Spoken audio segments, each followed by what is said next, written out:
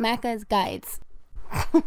Hey everyone, Macca here, and today we're playing a brand new game on Game Pass. That game is called Maquette. This game has been available on PlayStation for quite a few years already, and you may notice the length of the video. It is on the shorter end, and the game is on the easier end for what is available in Game Pass. Just keep in mind that this game does involve some speedruns, which is why the video is so short. It's also a puzzle game, so naturally playing it would result in a much longer experience normally. Even though you do need to get some speedruns done, they're pretty easy because we do have chapter select. We also have manual saves. You can pause the game and the timer does stop, and you can skip all of the cutscenes. I would highly recommend going into the settings and seeing if you need to invert your controls. Do so. Additionally, the default camera sensitivity is a little bit high, so you can turn it down if you find that it's hard to control. So even though this video is probably around 40 minutes, you may take closer to an hour and a half to get your completion. Just let that be known.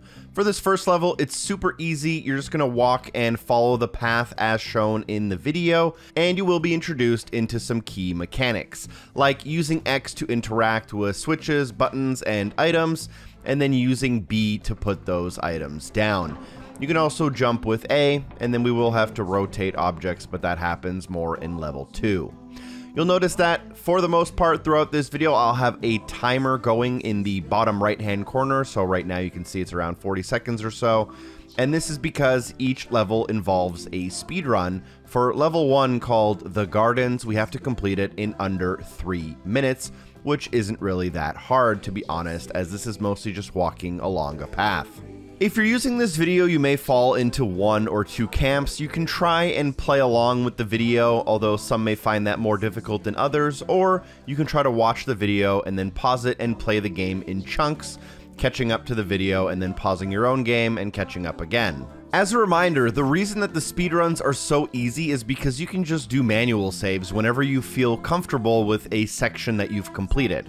And then if you make a mistake, you can just reload that manual save and try again. So there isn't too much at risk. I would just recommend not overwriting a save with a save that has a mistake on it, for example. And if all else fails, you'll have to replay a chapter, which probably takes around 5 minutes. So again, not much at risk, even though these speedruns may seem challenging and very specific. There are a lot of tools that we can use in our favor to make them a lot easier. Now, I didn't give exact commentary on the path to follow for level 1. I really do believe that just watching and playing alongside me for level 1 specifically is the easiest, as you're mostly just following a path.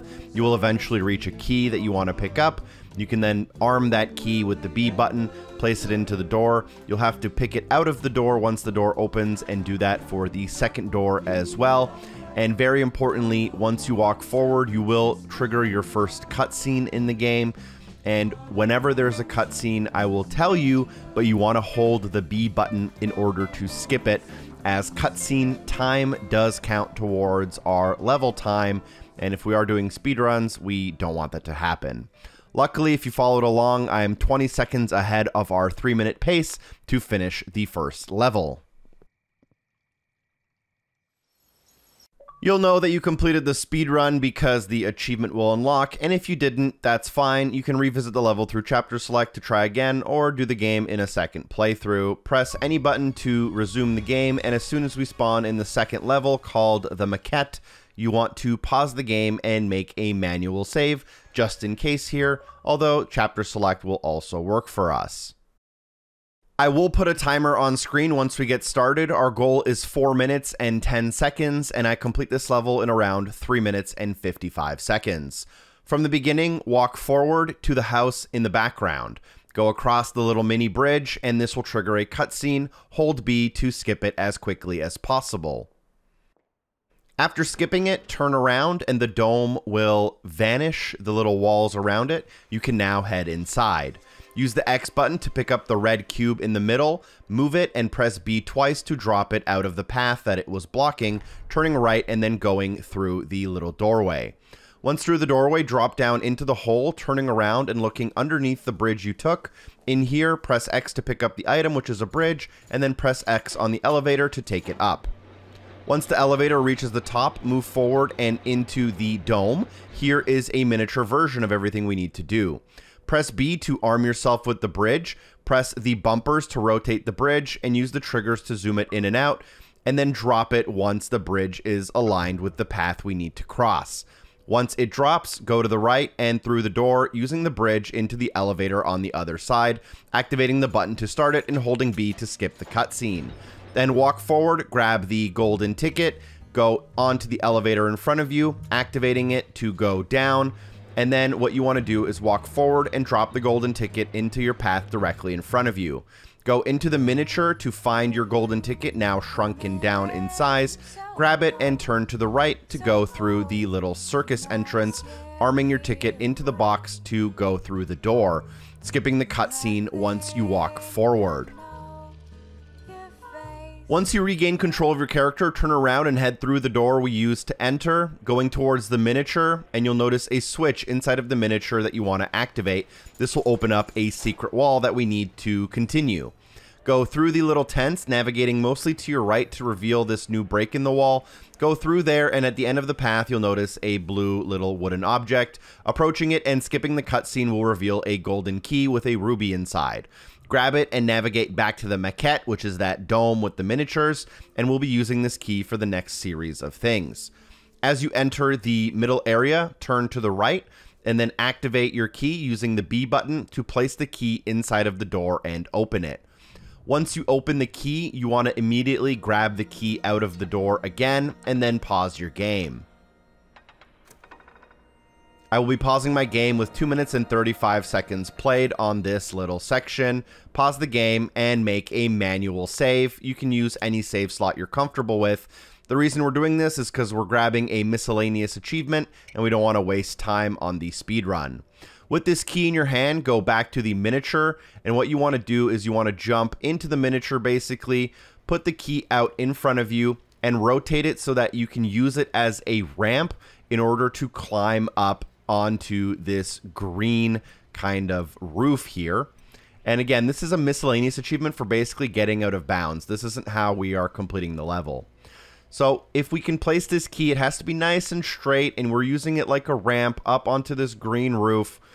If you do it correctly and then drop it and the key stays nice and straight like a ramp, we can then climb the ramp and jump out of the map to get the miscellaneous achievement called Breakout.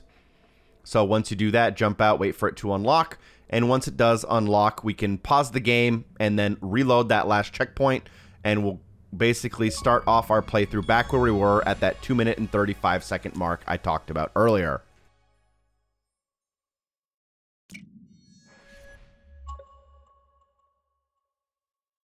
So from where we made a manual save earlier, take the key and then go back towards the miniature to use the key as a bridge across this gap of white stone, dropping it, making sure it lands perfectly. If you make any major mistakes, just reload that checkpoint that we made. Then cross the bridge, going to the other side, skipping the cutscene once you reach the end, and then working your way back towards the miniature. Again, there may be another cutscene here, which you can hold B to try and skip, approaching the miniature now. As a general rule, taking things out of the miniature will shrink them, putting them in the miniature will make them bigger. So take the key and then take it out of the miniature, putting it in the path, going back into the miniature to now find a smaller key, arming that key, and then putting it inside of the red door. I'm having a couple of alignment issues, but I'm sure you can figure it out. As soon as the door is opened, grab the key out of the door, as we will need it, and then put it inside of the miniature in a place that you can grab it. Go and find the larger version of the key outside of the miniature and grab it, putting it back into the miniature to make it grow even larger, and then using it as a bridge to cross to that red door that we just opened.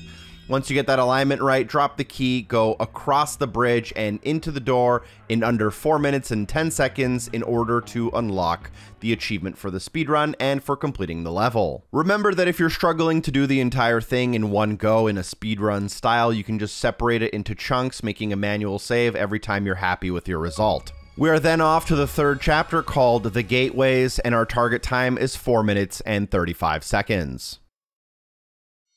I'll start the timer as soon as we spawn in. Turn around 180 degrees, going through the door behind you to pick up the red gem. Then take the gem back towards the center dome, pulling it out and making it interact with this larger gem to make the gate open up. Then jump through the miniature itself towards the red building. With the red gem in hand, you can walk through the door and drop it as soon as you enter. Go around the back, around the corner, up the steps, and then pull the lever.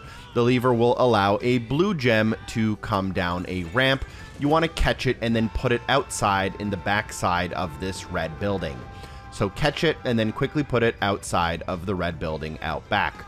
Then go through the building, take the red gem, hopping back out the front and into the miniature. Drop the red gem in front of you and grab the miniature version in order to make it a red marble. Take the red marble to the back of the blue building and put it on the ramp, and then take the miniature blue crystal and use it to enter the blue house through the first door and touching the second door to make the red gem fall down. Drop the blue crystal, we don't need it anymore. Grab the red and go through the red door, interacting with the gate here and skipping the cutscene if possible. Place the red gem and the new green gem right out front, and feel free to pause your game and make a manual save if you think you did this pretty quick. You now want to head into the miniature, grab the miniature red gem and put it inside of the balcony of the miniature green house. This will allow you to then grab the miniature green gem, go close to the greenhouse balcony, and the red gem will fall through. Take your green gem and head towards the greenhouse through the front gate, through the front door, and then put the green gem through the hole in the fence to drop it into the garden before entering the house. Another decent chance to make a manual save here. I did complete this level with about 20 seconds to spare, but 2 minutes is a decent amount of time to get to here and a good way to set yourself up for success. Afterwards, grab the red gem and put it into the staircase. Grab the key and put the key through the hole in the wall, dropping it outside. Head back into the center of the house to open the door with the lever. Grab the red gem and then put it outside right near the entrance. Grab the green gem that we put in the garden earlier. You can then use this to exit through the front door back into the miniature version.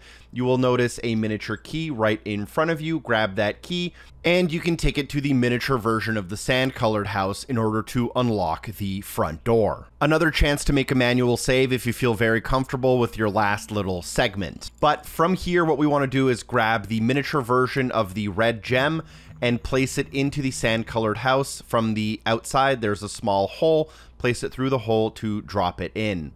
At this point, what you want to do is you want to grab the full-sized green gem, which is kind of small, and use that to go towards the sand house. Go to the left of the staircase as you enter, and then through the front door. Drop the green gem, we no longer need it. Pick up the red gem, and go through the next door, skipping the cutscene once you enter. After you skip the cutscene, open the door with the lever, another cutscene, make sure you skip it. Walk down the bridge, drop down the bridge to the center of the area. When the walls appear, go back and to the center of this bridge, making a jump across a gap that can be a little bit difficult to get on your first try, but will let you kind of go a little bit outside of the map. Here, if you go towards the backside of the sand house, you'll find a large red gem. Use your red gem to make it disappear, and then jump back up the staircase.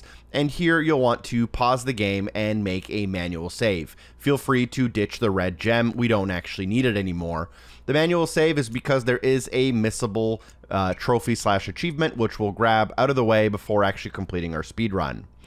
While we're out here, go towards the large green house. You'll notice a small crack in the fence line, which you can now get through because we are super small comparative to it.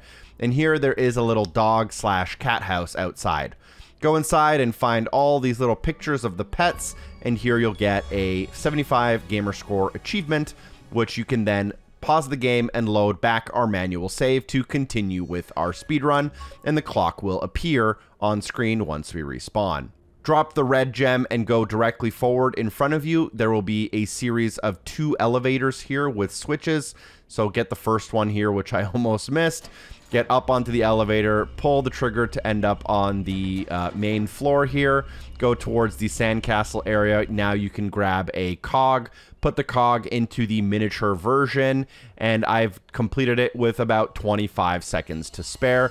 There's a little bit of a cutscene, so hold the B button here to make sure you skip through it as fast as possible. If done correctly, you will get the speedrun achievement for the gateways. Moving on to the next level called the Wedge. The necessary speedrun timer for the Wedge is 9 minutes and 50 seconds, almost a full 10 minutes.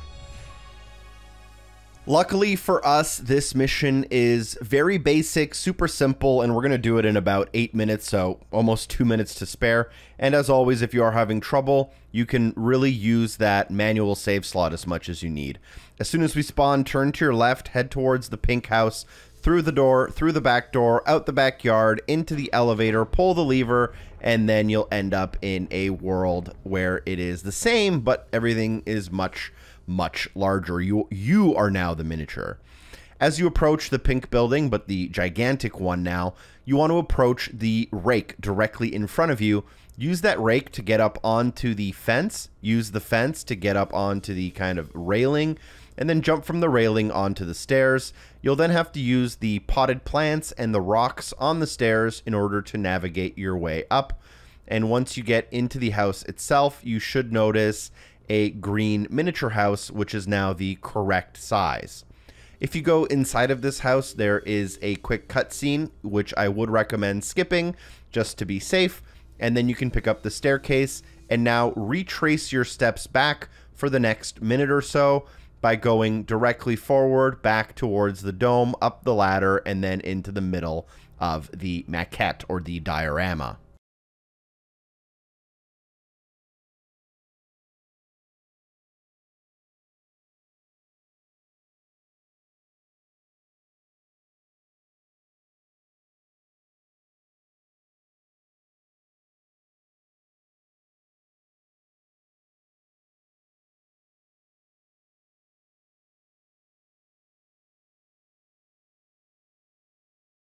As we go through the pink house and end up at the diorama, feel free to use your manual save. I won't be, but we're going to be placing the staircase next to the kind of green wooded area inside of the miniature in order to make a ramp that will allow us to go and jump over the break in the fence. Go to the house in front of you on the right hand side and go inside to pull the lever. This will start a cutscene which was unskippable for me.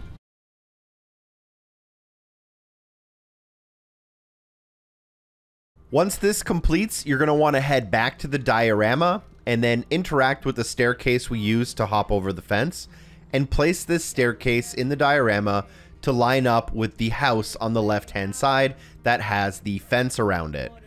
After you do this, just place it down and then head forward into that area we were just in. Go into the house directly in front of you in the middle to pull the lever, opening the gate in the back of the area to head deeper into the larger version of all of this. Another unskippable cutscene here, unfortunately, but it doesn't add too much time. And then you can go forward through this newly opened wall, jump over the steps just to save a few seconds, and then start walking towards the house on the left.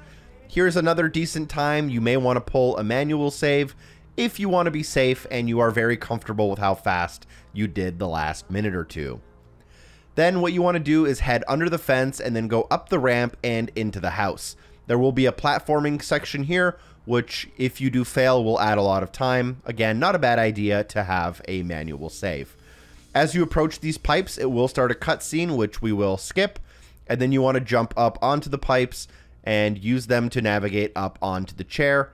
Once on the chair, there is a kind of valve that we can pull, and we want to pull that valve and then skip the cutscene, drop down off the chair, and here I'm going to pull my first manual save personally.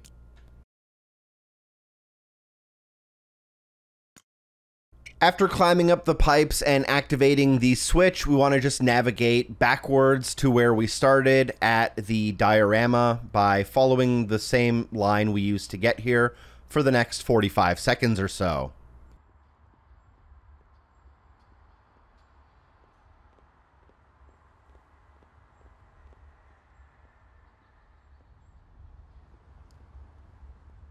Now, as we approach the miniature, our goal here is to make the staircase much larger.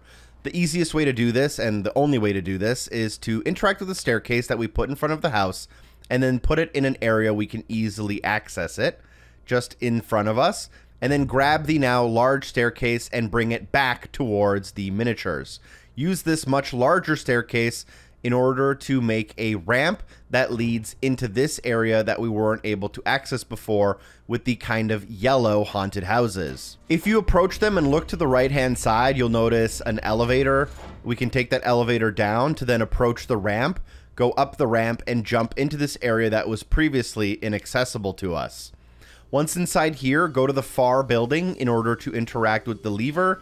This should open up a gate for us, which is very important, as we will need to do a couple things here. After this unskippable cutscene, head back towards the diorama and interact with the staircase and bring it with you towards the area and put it sideways right in front of this house. It must be sideways as shown here, and then drop it down and make sure it's pushed up against the wall pretty decently. Then move forward and into the house in the back to activate another lever. This will open up the wall in the back, which will allow you to go into the much larger version of the same thing. So do that by heading forward, jumping down the stairs, and what we want to do is now approach the kind of haunted house on the right-hand side where we placed the sideways staircase. You'll figure out why we needed it to be sideways in a second here, but as you approach it, keep your eyes peeled for the left-hand side. There's a small break in the staircase, which we can use to jump through and end up on a ledge. We can then use that ledge to end up on the railing, and then we can climb the railing in order to actually get into the house, which we wouldn't have been able to previously. Once here, you can find a small hole in the wall where there's a mousetrap, skip the cutscene, and grab the key inside of the mousetrap. With the key, now head backwards towards our original center point, where along this path, you can feel free to make a manual save if you feel as though you are doing a good job in terms of your timing. There aren't many actions left to do, but they can be a little bit finicky, so I would highly recommend a manual save at some point in the next couple of seconds.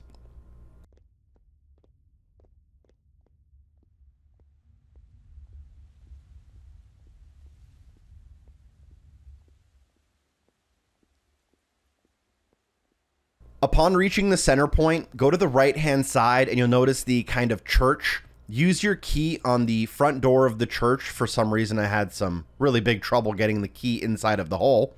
But once you do successfully do that, it will open up the door.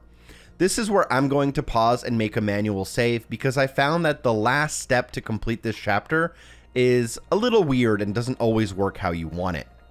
So I'm going to open the door and then pause and just make a manual save as a just in case.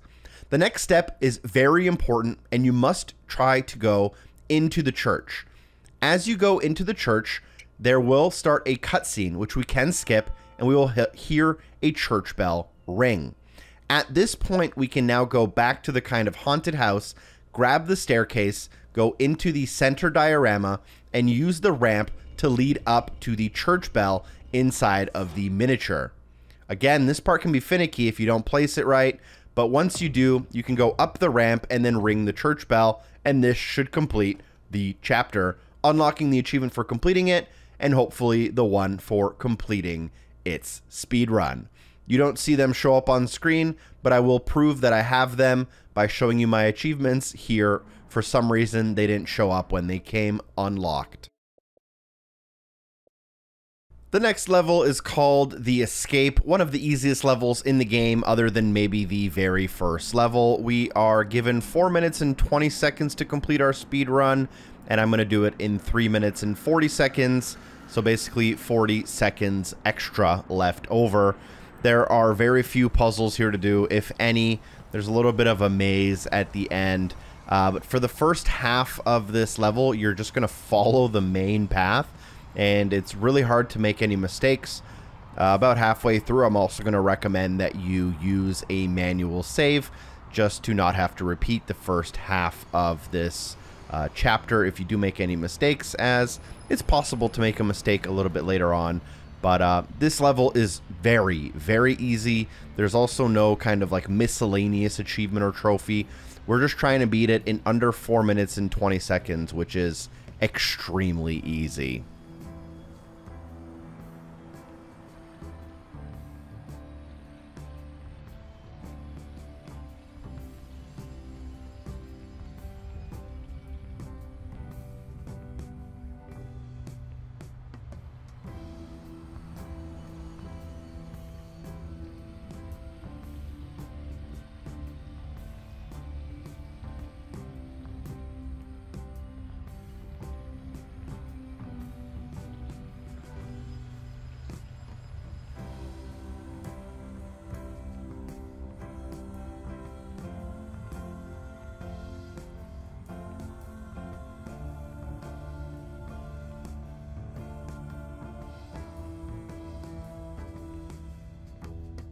This is a little bit of an important skip. Once you do reach the elevator and interact with the lever, make sure you hold B to skip the cutscene.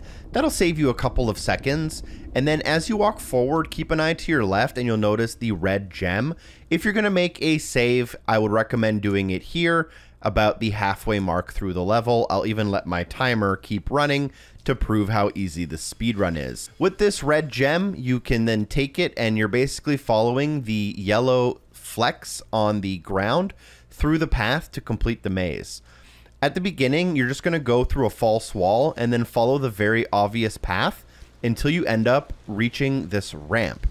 Get to the top of the ramp and then drop down to reveal the path forward. And if there are words, you typically want to start walking towards those words. So here, after this corner, words will appear in front of you. Continue towards them. You will have to go through a false wall here on your left. And then after you exit, take an immediate right to reveal the remainder of the path. Go to the end of this path and then take another left. This should reveal another ramp that you can go up before you drop down. And I believe there is one more fake wall here. As you approach the tree, turn left into the path and then follow the yellow markers on the ground through the wall. And then this should basically take you through to the very end of the level. I believe at this point you can drop the red gem if you want, but I'm just going to carry it with me all the way to the end of the chapter, which is the white light. The one after this is called the spiral, which is at least more difficult than this for sure.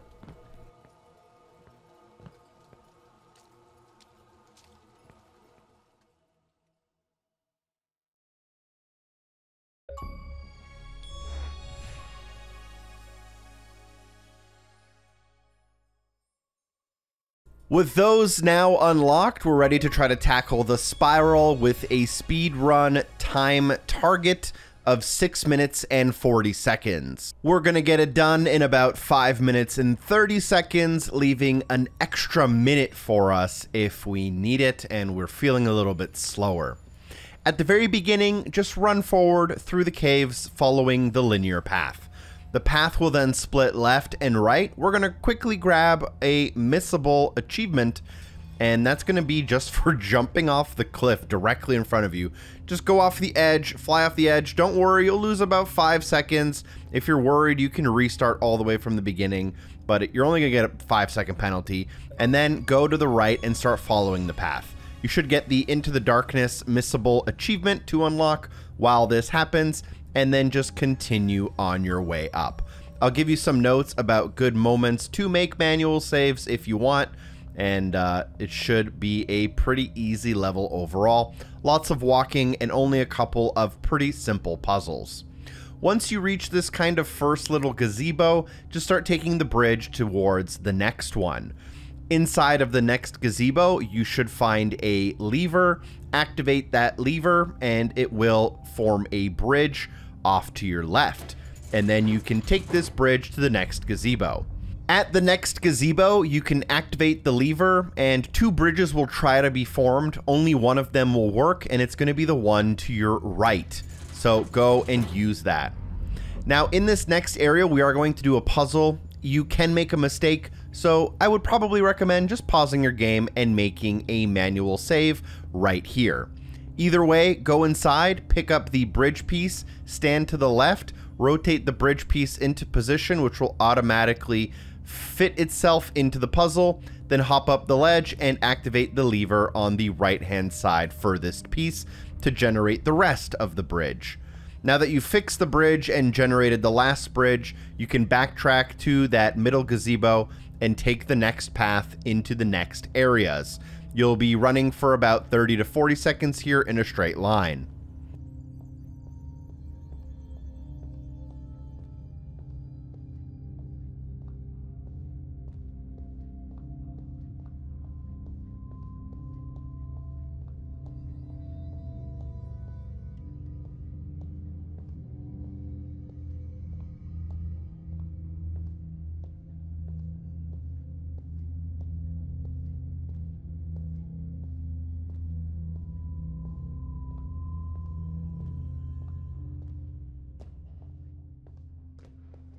Coming up around this corner is another excellent position to pause your game and make a manual save, as we will be doing some puzzles, and they are pretty easy to make a mistake with. Enter the next room and go to the right-hand side, picking up one of these pillars, and you want to place these pillars to block the little lights inside of the puzzle at this exact angle. You also want to make sure that the pillar on the bottom is pretty low on the light, as we will need to jump on it, and it's gonna be a little bit easier this way. And then the last pillar will have to go at this angle, and this is kind of the solution to the puzzle. If you now head back into the room, you should notice this kind of Z-style staircase. It can be a little bit finicky to get this right, which is why I recommended a manual save. If you didn't get it, just revisit the save and then head to the next room, turn to your left, and then go into the next room again. If you want to be comfortable, feel free to make another manual save, as there's another puzzle here. Looking into the pit of the second room, grab the key and then move it over to the left. This will spawn another key. You want to then use this key as a ramp and make it go from the left of the hole into the center of the hole as a ramp, revisiting the previous room to then use the ramp into this next pit to find the actual key we need to exit this puzzle. Grab this key and then go back into the room that was at the end of the hall, using the key to unlock the door, feeling free to use another manual save if you feel as though you are making good progress.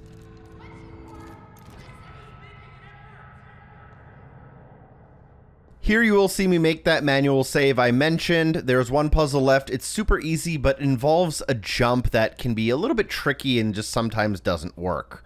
Go down the hall and into the next room, and start by going to the left to find a bit of a Tetris piece. It's at the end of the hall and down these stairs, so we still have a little bit more to go, and plenty of time. We only have about a minute of the level left with 2 minutes of extra time. So go to the left and grab this Tetris piece, and you're going to want to rotate it in a specific way and put it down in a specific way as follows.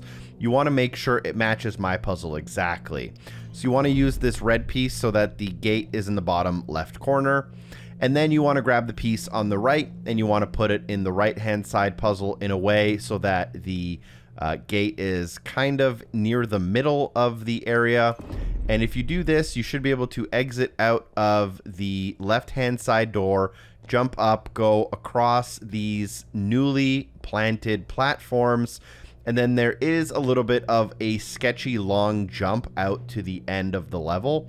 So be a little bit careful there. I almost didn't make it. And as you approach this crystal with over a minute left for our speed run, we are going to complete the level, and there is only one level left. The last level is a little bit difficult, but generally speaking, the speed run's easy as they give you plenty of extra time. It is called The Exchange, and they give you 5 minutes and 25 seconds. We're going to do it in under 4 minutes. This level's a little bit complicated as you're moving yourself when you're moving the maquette, so you'll have to keep that in mind. But from the beginning, grab it from the middle and move it a little bit to the left, placing it down nice and flat. You can then locate the big blue staircase on the outer edge to your left, climbing that staircase to the top to reveal a lever. Pull that lever, and then you can skip a cutscene and drop down over the balcony edge back into the maquette. Feel free to make as many manual saves as you desire. You can then grab it again, and you want to push it all the way to this back tower here, and you'll want to locate the door to that tower to get inside and grab this kind of owl. After doing this, skip the cutscene and there will be another button in front of you. I'm going to pause my game and make a manual save here, as there is a missable achievement right here. Pressing this button will start a timer, and you have to reach the next door without the door closing on your first try. If you fail, reload the last checkpoint. Press the lever, go through the door, and go back into the dome. Then pick up the maquette and move it towards the next tower, which is a little bit forward and to the right. If you're fast enough, you'll hear a ticking, and you have to get through the door before the ticking stops and the door closes. Doing so will unlock the achievement for you, and once you're inside, you can interact with the crystal to start the next phase of the mission, and feel free to pause your game and make another save point if you want. As you exit, you should reveal a small tower, which we will now complete the puzzles within these towers. As you head back into the center dome, look to the left to reveal the tower, stand on the plate, and complete the puzzle. This one's pretty easy, starting from the bottom. We're going to go for butterfly, then I believe the orange one is a flower. The kind of purple one in the middle is a human, then do the gem, and at the top do the X to complete this tower. After this tower, turn around and there will be another one, and for this, the solution is a little bit more complicated. But starting from the bottom, you're going to want the person, then the red X, then the kind of orange flower, then the kind of green gem, and then the butterfly at the top. This will shoot you straight into a cutscene that I don't believe you can skip, where it opens a tower door for you. So grab the maquette and move it towards that tower to get there more quickly. And if you drop it, you can now exit out that tower, go inside, and find the next little hologram to interact with. This is the bell. From the bell, head back through the door towards the maquette. It will spawn a large rock in front of one of the last towers here. This is a really important part that I would highly recommend making a manual save once you reach the dome here, as this can be a little bit tricky to get perfect. You're trying to grab the maquette, place it on top of the rock so that it is perfectly slanted by the rock itself. This is important as it changes how the tower inside works.